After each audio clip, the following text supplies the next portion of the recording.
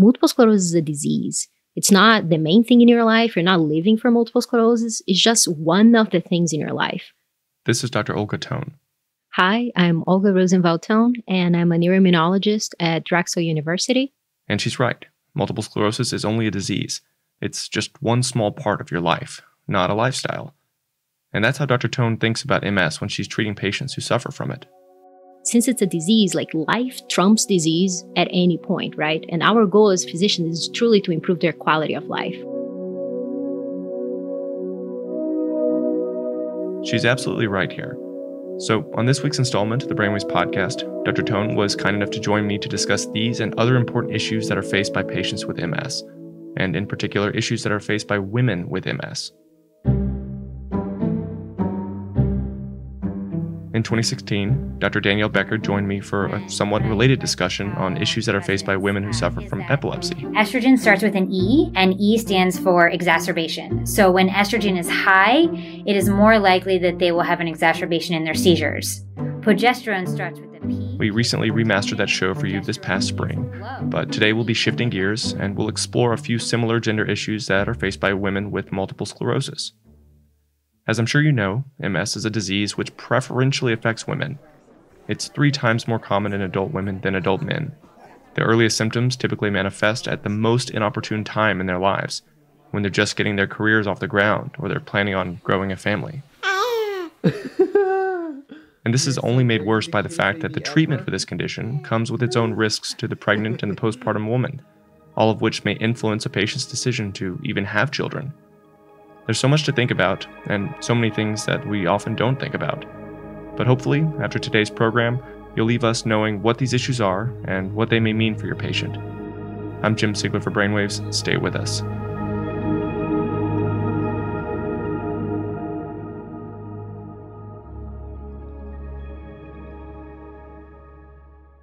Well, thanks so much for coming on the show.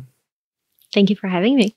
What I want to start off with is a case. I think that thinking through this in the form of a case kind of really solidifies the concept and the framework of how you manage a patient who comes with multiple sclerosis and the issues that are faced, particularly by women. So let's say you have a 21-year-old woman who comes to your office a month after having her first episode of optic neuritis. On further workup, she also has 2 subcortical white matter lesions and CSF with 3 oligoclonal bands. She was given a clinical diagnosis of multiple sclerosis, and she's treated with 3 days of corticosteroids, and she was told to follow up in your office. So now she's here in your office. She's worried. She's got tons of questions. First, what is it about women that just predisposes them to this condition? Right. That is a very good question and probably has a lot to do with what is the etiology of multiple sclerosis, which to this point we still do not know. What we know is that it is a chronic demyelinating inflammatory disorder that affects women much more than men and currently at about a 3-to-1 ratio. It seems that the ratio of women to men, it kind of really emerges after puberty. Absolutely. Yeah. So not just the ratio seems to be a little bit closer for men to women when they present with multiple sclerosis at a younger age, but also we have noticed that across time, the rates of multiple sclerosis, the ratio of multiple sclerosis between women and men have had a higher disparity. So a good example. What Dr. Thon is referencing here is that not only is there a sex predilection for the development of multiple sclerosis, but it seems that this difference in overall risk of MS has only emerged in recent years, and it's only worsened over time. According to data from the National Multiple Sclerosis Society in the 1940s, women were just as likely to develop MS as were men, a 1-to-1 ratio. Now, that ratio is more like 3-to-1, and it's probably growing. It also varies with latitude, so at higher latitudes, there is an even higher prevalence of women compared to men, and what really seems to have happened... I'll say that experts still don't know why that is. It could be related to environmental or epigenetic risk factors, but there may also be a strong publication bias that drives this association. And one theory is that maybe some of those environmental risk factors might be playing different roles in women. For example, the conversion of vitamin D or the sunlight exposure might just be different and behave differently in women when compared to men. Some of the HLA, when you're thinking more of like genetic risk factors, might also play a different role in women compared to men. But the truth is that beyond that, we're not entirely sure. Some have also hypothesized that the specific body fat content in women compared to men may also contribute, and epidemiologic studies have identified a twofold higher risk of MS patients who have become obese before they're 18 to 20 years of age. Then there are other disparities in the disease prevalence and severity of MS. While it is more common in women, the disease behaves a little differently when compared to men who are affected. Women usually have not as aggressive or not as disabling disease as men do. Compared to women, I'm sorry to say, guys, men with MS are more likely to have progressive disease as opposed to the relapsing remitting disease. We have poor recovery after attacks and more rapid progression of disability over time. Then there's an ethnic difference in the outcome of MS. So Caucasians usually have lower amount of disability compared to other ethnicities, especially African Americans. And lastly, as you'd expect, because MS is a multifocal central nervous system disorder, the prognosis is going to be highly dependent on the lesion burden and the lesion location. How many of those lesions are infratentorial or in the spinal cord versus those supratentorial lesions? And just thinking of those infratentorial and spinal cord lesions usually having a higher amount of accumulated disability over time. That all being said, you still have this young woman in your clinic. To her, it doesn't matter what her haplotype is or whether she lives in New York City or Austin, Texas. She still has MS, and she's here to be treated. Here's what Dr. Thon prefers to do. This is exactly how I usually see my patients, right? Either after a hospitalization or after they presented to the PCP's office. So usually what I try to do is I split that first visit into two. On this first visit, we're going to talk about what is multiple sclerosis. What is my impression that they actually have multiple sclerosis, or do we need more diagnostic evaluation, prognosis? And then once they have some time to digest all of this information, we're going to take this second appointment, which will be sooner, very soon after this initial one, to discuss how to prevent new lesions, the use of disease-modifying therapy when it's indicated. So, first visit, we're establishing care, talking about what is multiple sclerosis, how it happens, what testing remains, and the course of the disease, relapsing remitting, primary progressive, and so on. No treatment yet. Then the patient comes back for follow-up, and that's when treatment decisions are made. What would you want to start this patient on? Right. So, as you know, there's no current guidelines like an organogram or like a 3-line branch that will tell us which medication is appropriate for who and at which time. We do have some therapies that are more considered like first-line therapies versus other ones, and specifically when you're thinking of more higher-risk therapies like Tysabri or alemtuzumab wouldn't usually be your first choice. But the main reason why we don't have those guidelines is that it's really very much patient-based. So while someone that is the single provider on a home of a family might be extremely concerned about the safety of the drugs, someone else that has exactly the same background might be more concerned about the efficacy and preventing disability.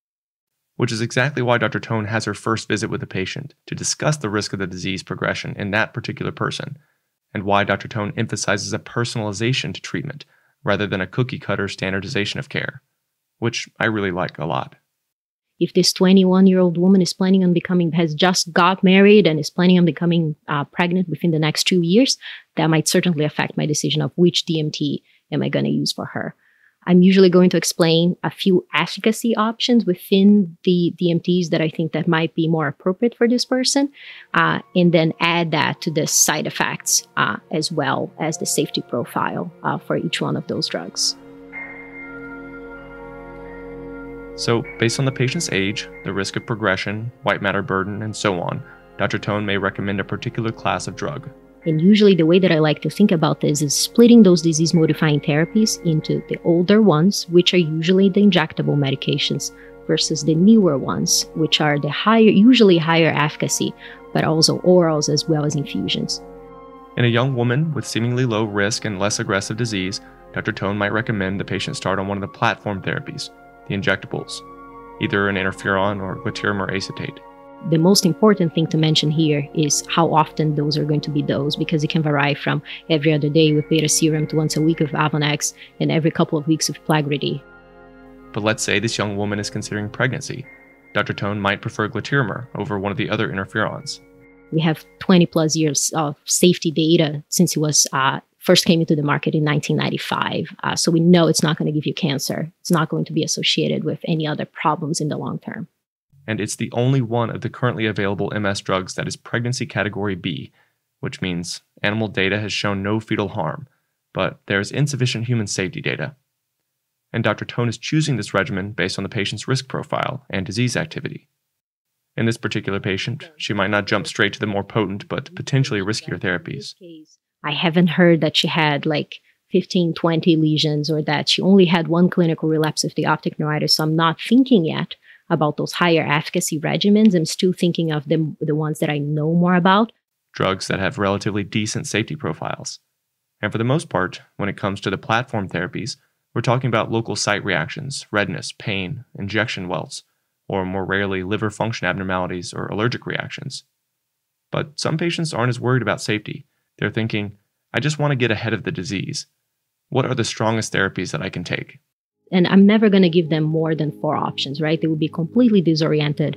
And there's a reason why there's a physician telling them about the option, because it's your job to tailor which ones make more sense for each patient. And at that point, through the conversation, she's already going to give me the cues that she does not want an injectable. And then I'm going to cut that speech right in there and then jump into the orals. Versus if I start getting a sense from her questions that regardless of how many lesions or what was the prognosis that I was discussing with her right in the beginning, that she's really much more interested in efficacy and doing the best drug that is available, then I'm probably going to jump a little higher up and focus more on things like Gilenya or even ocrelizumab right on.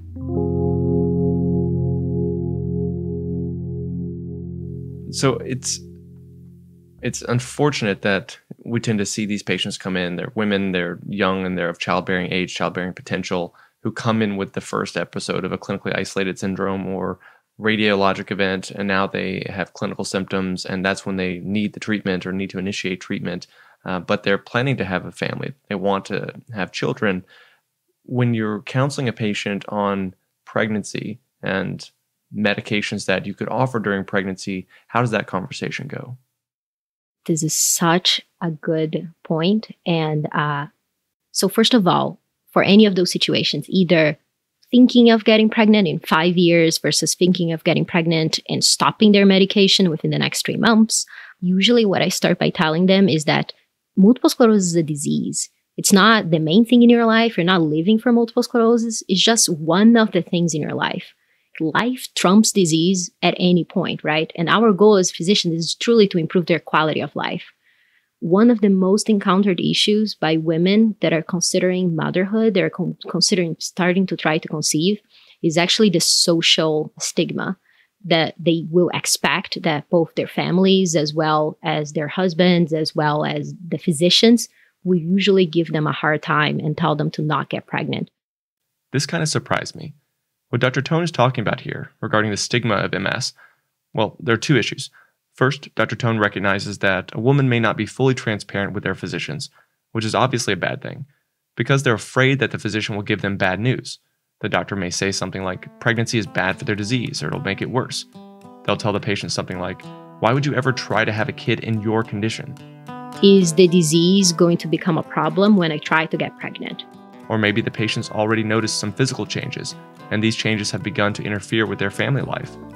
A few things that might come into play, and especially when the disease has already advanced a little more and there's a higher EDSS, there's a higher expand disability scale for this person, is that there might be some level of sexual dysfunction, vaginal dryness, or for men, trouble with ejaculation, for example. Those issues might come into play when people are starting to talk about reproduction.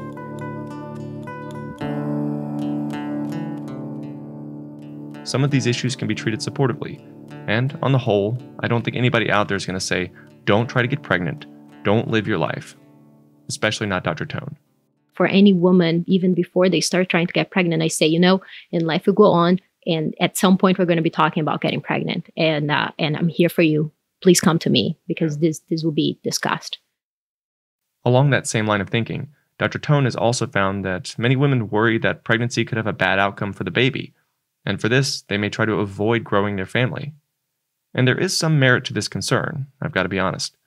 The risk of MS in a child who's born to a mother with MS is 10 to 30 times greater than the risk of MS in a child born to a mother without MS.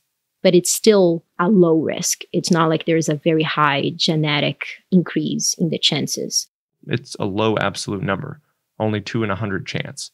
And we have such amazing treatment options nowadays that nobody should ever use this to justify why a patient with MS shouldn't conceive a child. And when you look at, for example, monozygotic twins, the general rate is about 25% of correlation of both having MS. But obviously, when you look at women, it goes a little bit higher to about 34%. Now, this 34% refers to the risk of a child having MS who's born to a mother with MS, whose monozygotic twin also has MS.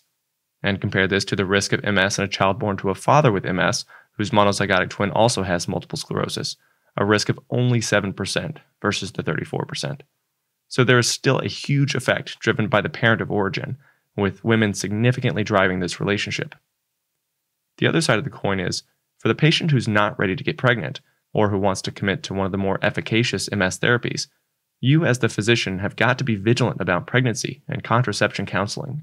So as neurologists, we're not usually very comfortable or very used to talk about contraception, but I still get shocked with the data that about 40% of the pregnancies worldwide and up to 50% of the pregnancies in the United States are unplanned.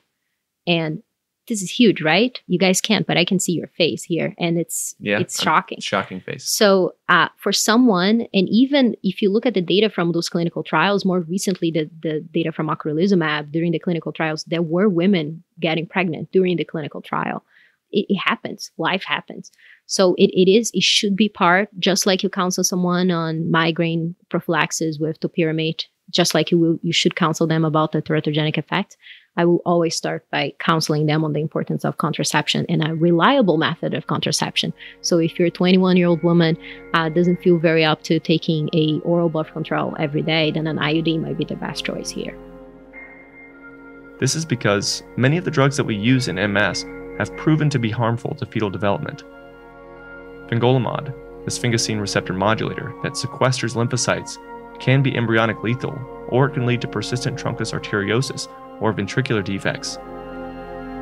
Teriflunomide, or Aubagio, which inhibits pyrimidine synthesis and is pregnancy category X, is embryo lethal, or it could cause major cranial and vascular birth defects. Dimethylfumarate, Tecfidera, is also embryo lethal and can cause skeletal and cranial defects. So it's imperative that these risks be discussed with the patient and a solid birth control plan be adopted in order to prevent fetal harm or demise, especially for a patient on teriflunomide or Aubagio. If it were to happen, so let's say she is on Aubagio, she has been on Aubagio for a little while, now she comes to me and she says, oops, I am pregnant. Then I would use either activated charcoal or oral cholestyramine. You'd basically try to bind the agent, or you try to reduce the absorption. Your goal here is to make sure that they have nearly completed eliminated teriflunomide. So you give them activated charcoal or oral cholestyramine, and then you would dose them to see if the level of teriflunomide in the serum is still higher than 0.02 micrograms. And if that is the case, then you would repeat the dose. I want to circle back on a topic that we briefly mentioned a moment ago regarding the stigma of multiple sclerosis. The thought that some women may have that their condition could get worse with pregnancy, and that there really aren't many great treatment options for that year or more when you're trying to conceive. Most patients are ultimately recommended to discontinue their treatment because of the risk of fetal harm, especially with teriflunomide and monoxantrone. So there are two things to say about that. So we have good data at this point telling us that there's a very high likelihood that the disease is actually going to tune down during pregnancy. The risk of relapses during pregnancy can drop by 50 to 70%, according to the prospective PRIMS observational cohort, and the risk is the lowest during the third trimester. So there is some sort of protective hormonal effect related to gestation. Unfortunately, this benefit is offset by the correction of the hormonal milieu after delivery. There is also good data telling us that most likely the postpartum period, and especially those first 3 months, is when the disease is going to be more aggressive, and then after that is going to come back to where it was before. The risk of relapses practically doubles in those 3 months postpartum. And there's no known treatment or way to prevent that kind of increased risk of relapse. Right. So we will go on a case-by-case basis. So for example, from this study, what they actually found was that this number was highly drifted by how active was the disease before pregnancy, how active was the disease during pregnancy, and what was the EDSS, that disability scale, at the time of conception. As a matter of fact, 72% of these women actually had no relapses on the postpartum period. It was really those ones that had a much less stable, well-controlled disease. So here the goal, again, individualized for those patients that have less well-controlled disease, a higher number of relapses near the time that they were thinking of getting pregnant. I might suggest that we should do a higher efficacy infusion. So, for example, ocrelizumab would be a good choice, especially if they're The thinking here is that in a patient with poorly controlled disease before conception, that patient's still going to have a lower risk of relapses during the pregnancy period. However, that doesn't mean that they can't relapse. And postpartum, the risk of relapse is going to go up even more. So getting the disease under more control before conception by using aggressive and highly efficacious infusion therapies like ocrelizumab, alemtuzumab, or natalizumab may quiet the disease process down a bit and make the pregnancy a little easier for the patient, maybe even reduce the risk of relapses after delivery. And for other patients, they may not want to come off a disease-modifying therapy during pregnancy. And just like before, we have no formal guidelines on what to do here. Thinking of those categories of A, B, C, D, and X, right? With like A being safe in humans and animals, and all the way to the other side of the spectrum, the X being there's a high chance of teratogenicity, and that chance overweights the chances of benefits from the medication. There's only one that is category B, which is Copaxone glatiramet acetate, which is one of the once-daily injectable platform therapies, which has showed at least no evidence of teratogenic effects in humans or animals. There's also not a higher increase on abortions or miscarriages. Ideally, Jim, what I would say is to get off of a medication and try to stay off of DMTs during the time that they're attempting to conceive as well as during pregnancy. The time to stop the DMT will be, one, dependent on which DMT they're using. So for things that have a shorter half-life, so for example, dimethyl fumarate, Tecfidera, the half-life is 1 hour. So there's essentially no washout period. You can just stop taking the medication and then essentially on the next day start trying. Usually what I tell those patients is to wait for a week before they start trying to conceive. For a few other ones like glatiramet acetate or the interference, I might ask them to wait a few days, and usually about a month. And for some of the other DMTs, depending on the half-life, the period will be a little longer. So for alemtuzumab, it would be about 4 months, but it's one of those other high-efficacy medications that you might consider as sort of like getting them to be stable prior to actually trying to conceive.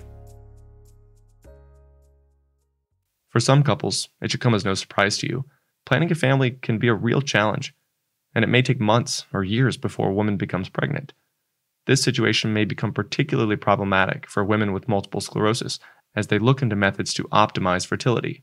So first of all, I would tell them to go ahead because regardless of multiple sclerosis, again, it's life-trumping disease. Depending on how well they're doing with their disease, again, I might try to get them stable. Like if let's say they're trying for 2 years, haven't really achieved no evidence of disease activity, and I might discuss like giving a 1 infusion of something before they try.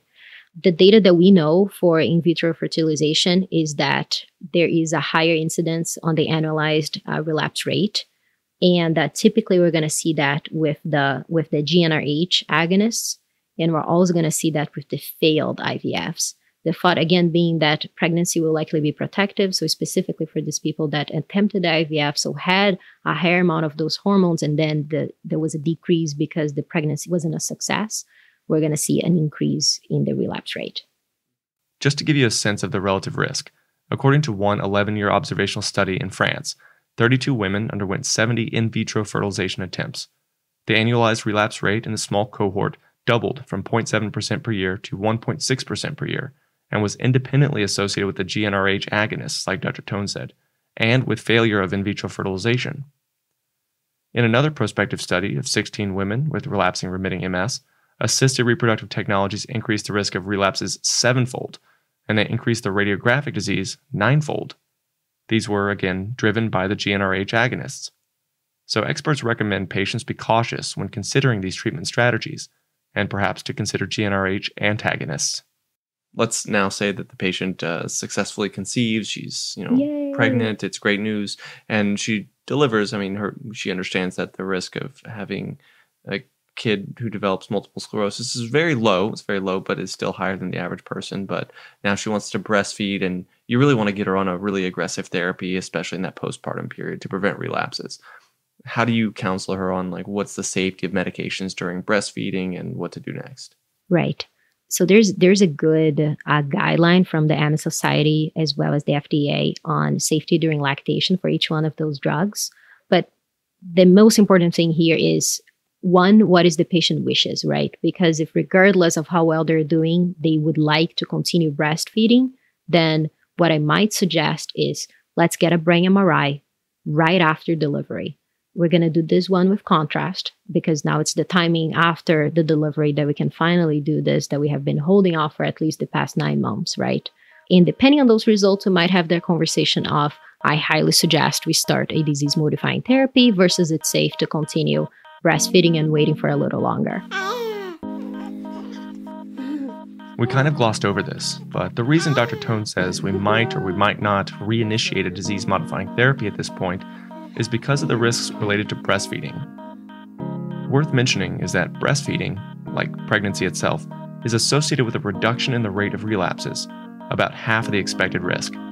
But these data are derived from observational studies, which could have been very biased. Maybe the effect observed in those studies was driven by women with milder disease who agreed to be included in the first place. Maybe these women thought, hey, my risk of relapses before pregnancy was low. I think I can hold off MS treatment for a few months while I try to breastfeed. Therefore, the risk of relapses that are observed in these studies would be lower. In contrast, mothers with more severe pre-pregnancy disease may feel like that they need to resume a disease-modifying therapy. Therefore, these higher-risk patients with more relapses would have been excluded. The high-risk patients wouldn't have wanted to participate in an observational study in which they would have had to abstain from MS therapy while breastfeeding. In a patient who you might feel is at high risk of relapses based on her pre-pregnancy disease stage, or if you've got a patient who feels she's too nervous to continue abstaining from a disease-modifying therapy, sometimes Dr. Thon will treat them with intermittent pulses of high-dose corticosteroids. So specifically, Solomadro might be one idea. And I've had a few patients that what we have done was basically monthly steroids, monthly pulses of steroids. It is important to know that the Solomadro, methylprednisolone, can pass through breastfeeding. And one of the potential side effects is that it can cause immunosuppression on the neonate as well. So we would also go with the strategy of pump and dump. By pump and dump, Dr. Thon means the mother would pump her breast milk out and not use any of it to feed her kid. She would wait for the drug to wash out before allowing any recent breast milk to reach her newborn. All right, now that we've covered many of the issues faced by women with MS before, during, and after pregnancy, let's return to our case, the young woman in her 20s that we began our show discussing.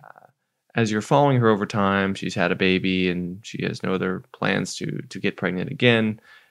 At what point do you escalate therapy? What threshold do you use to say, we've tried this method, it doesn't work, or it is working, but not as well as I'd like it to work? How does that conversation go? Right. Right now, we have 13 therapies that are approved by the FDA in this country, even more if you consider Europe, for the treatment of multiple sclerosis, and one that is approved for progressive disease. So the goal is NEDA, which is no evidence of disease activity. And by no evidence, I mean either clinical relapses or radiological changes. So typically, I'm going to keep a very low threshold to suggesting changing disease-modifying agent.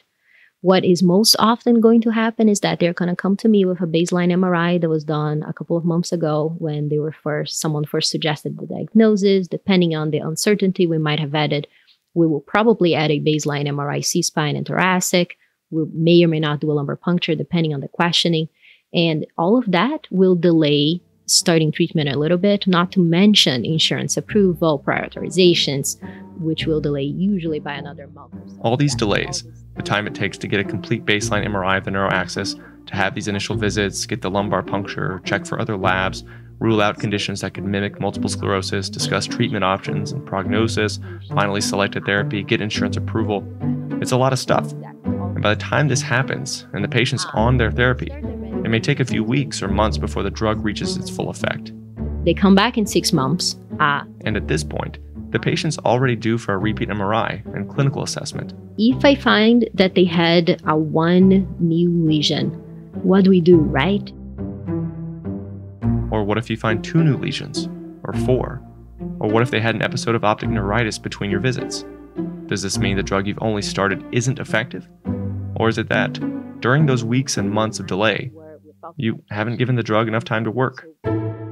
Medications like Copaxone, it takes about 3 months until they reach their full efficacy. Is it during the time that they weren't fully covered? So depending on how well they're doing in general and experiencing side effects, already thinking about switching the medications for a number of other reasons, I might think differently. But usually if we decide to continue the same medication at that time because of that question, we're going to repeat again in 6 months. And then at that time, keep an incredibly low threshold for switching the medication because we have so many options, right? So just give it a tincture of time. So say she comes back and she's been on Copaxone. She preferred Copaxone after having a kid, and she's happy with the injection schedule. She has 3 new lesions 12 months later.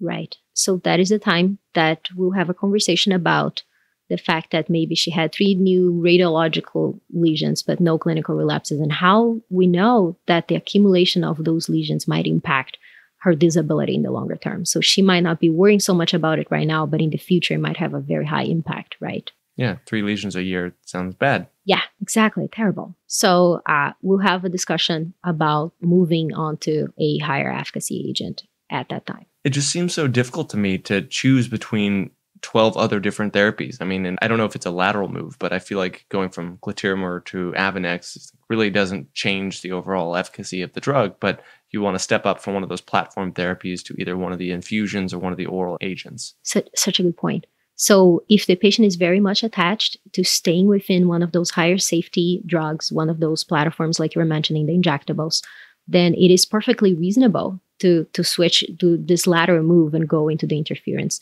The way that I think about this is that MS is such a heterogeneous disease that it's likely more than one disease within the same group. And while someone might respond very well to the mechanism of action of one medication, someone else might respond better to the other mechanism of action.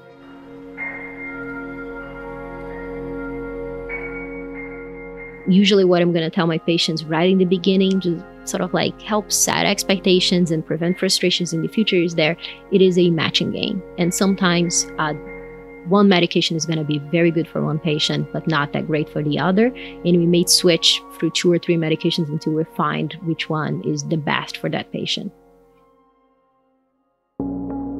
Let's take a minute and draw a comparison between MS and another neurologic disease. Let's say it's epilepsy or stroke, which is more my kind of thing. Some patients with localization-related epilepsy do really well on oxcarbazepine, and others require escalating doses and second or third line agents. 2 things worth mentioning here. In other neurologic diseases, in some cases, we'd consider adding agents on top of each other. Lacosamide in addition to oxcarbazepine, clobazam on top of lacosamide. Or in stroke, clopidogrel in addition to aspirin, low-dose rivaroxaban in addition to antiplatelet therapy, as we've learned from the COMPASS trial. And the supplementation of drugs allows for complementary mechanisms of action that keep drug doses at lower levels, presumably reducing toxicity, while at the same time allowing for additive control over heterogeneous diseases. But this isn't what we do for patients with MS. Nobody's put on an interferon and alemtuzumab. We use steroids for relapses and continue the baseline background medication. But that's about it. So that's the first thing. Second thing is the theme of a failed treatment. No drug is perfect, not even ocrelizumab. Patients will have breakthrough seizures on levetiracetam or strokes through apixaban or MS relapses through alemtuzumab.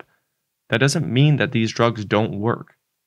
Often, we use these events as a catalyst to amend a patient's treatment plan. It feels like we're being proactive when we do this, and that we're doing good for the patient. Ultimately, though, I think we're only treating ourselves. It feels like we're doing something in response to an aggressive disease. But who knows if this is the right thing? That's not to say you shouldn't do it. I mean, if there's a drug out there with higher efficacy and your patient has an aggressive disease, you could be totally justified to adjust a treatment. For MS, with more aggressive disease, more white matter lesions between scans, or more clinical relapses, despite perfect compliance with one particular treatment, it makes sense to consider switching. Okay, so we have one last thing to talk about with this patient. So you followed her since she was 21 years old. Fast forward to 30 years in the future, now she's going through menopause. So. Yeah, and she's doing relatively well, no significant disability, and you've been managing her and tried her on a couple of medicines, and you found out that she really likes Labaugeo. She does well with Labaugeo. Now she's coming to you and asking you about menopause and like the changes that she's going through now, and how might that pose a risk to her? Right. If you go to one of those European consortium meetings for multiple sclerosis, you see at least one table discussions about this. So things to consider are, how does menopause affect the course of disease? And two, once they have been stable for 20, 30 years, can we consider stopping the disease-modifying therapy? So specifically thinking of menopause, it can go both ways. It's unfortunately the period of time that the disease has also evolved for the next, let's say, 15, 20 years, and now we might be reaching that point of transitioning into the phase of secondary progressive, which they would no longer have the active relapses, but you would clearly see that the EDSS is worsening. You might be noticing that their gait is either getting slower and slower, or they're now, let's say, needing a cane for assistance during ambulation.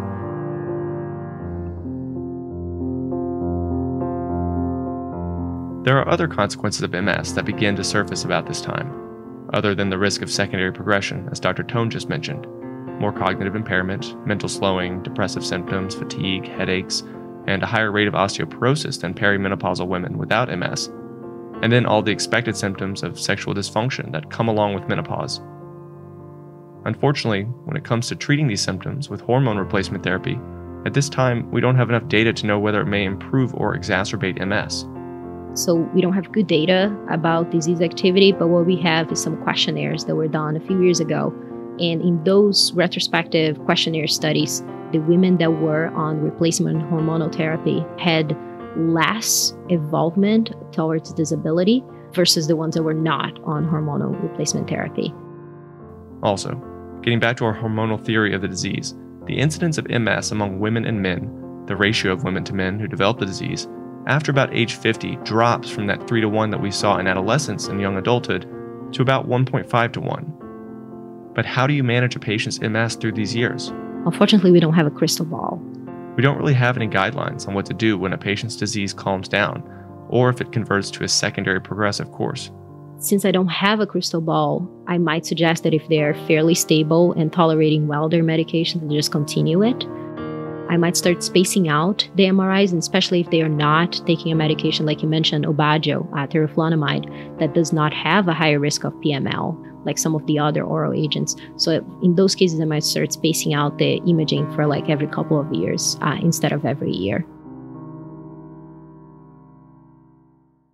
Alternatively, the patient's disease may not progress, and maybe stopping the disease-modifying regimen can be discussed with the patient. Again, this all goes back to the main point Dr. Thon made at the beginning of the program, that each patient should be treated individually, and their interests should be considered when you're discussing the treatment options.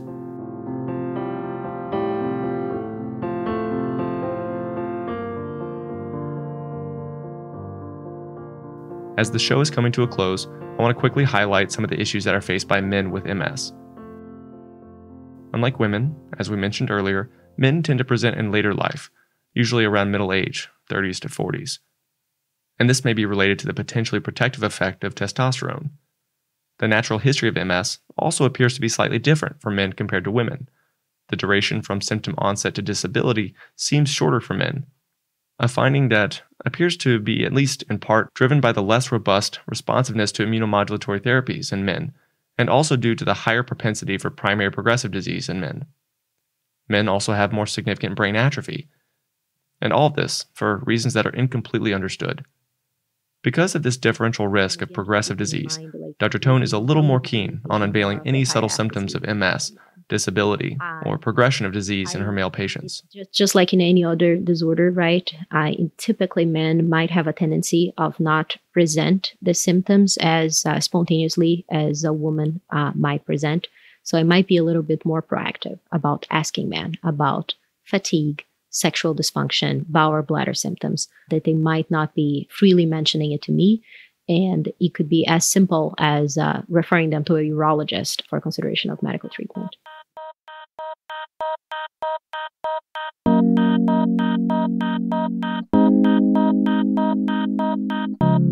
That's all we got for you on Brainwaves this week. Huge thanks go out to Dr. Olga Rosenveld Thon for joining me and sharing her experience in managing the broad spectrum of issues that come up with women who have multiple sclerosis.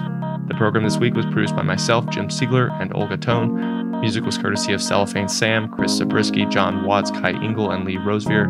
Sound effects by Mike Koenig and Daniel Simeone. As always, you can find Brainwaves on Twitter or Facebook at Brainwaves Audio, and drop us a line sometime. Let us know what you'd like to hear on the show. I'm Jim Siegler for Brainwaves. Thanks for listening.